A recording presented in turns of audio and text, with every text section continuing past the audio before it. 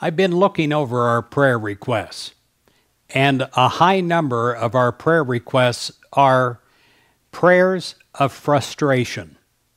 And I want to address that today. I want to pray with you if you're feeling frustrated. Let us pray. Dear God, I may say in my human mind, why is this taking so long? I may even be angry because it seems to never be coming. I pray that God, you will take away my frustration and replace it with faith. I pray that I will have faith in you and in your divine timing, that I will know absolutely that I have not been forgotten, that all is coming to pass in the best and blessed possible way. I pray today that I am not feeling fatigue over looking at a clock or a calendar, wondering when is this going to come to me. I pray today that I am strong in my faith, strong in my strength, strong in my stability of movement towards my manifest goal.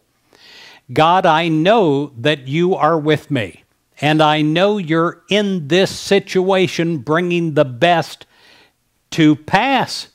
I know, God, that sometimes it is like putting baked goods in the oven, that you need a certain amount of time to reach perfection. And I know with your creation it is the same. As a baby takes 9 months, as things take time to evolve into perfection that you have meant for the creation, I pray that the exact amount of time that is needed for the best possible result comes. I pray that I do not try to speed things along or push things too much to have early result. I pray that I have the best result. I pray that nothing that I do hinders the end result.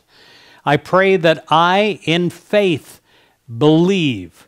Now, God, I'll also do whatever you say in your guidance.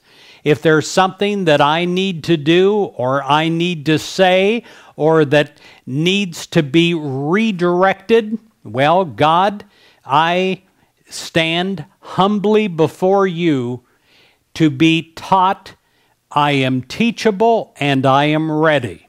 Whatever I need to do to bring this to pass, I pray that I will. But I also pray, God, that I don't repel it through my frustration or my anger. I want all the answers and all the solutions to come, and I do not want to be a block inside of me to the solution. So I'm ready. So I'm willing. So I am ready to have full faith in you. I know that my life is a long series of great mountaintop experiences, and I am ready to be on the mountain again with you, God. At the moment, if I find myself in the valley, I do not dismay because I know that with you, God, I will again be on the mountaintop. And therefore, God, I rest in faith. I know in you. I believe in you. I absolutely have confidence in you that the best and the blessed is coming in my life. And therefore, I am not frustrated. Therefore, I am not angry. Therefore, I am patient, and I have the resolve of spirit. In Jesus Christ's name, I pray. Amen.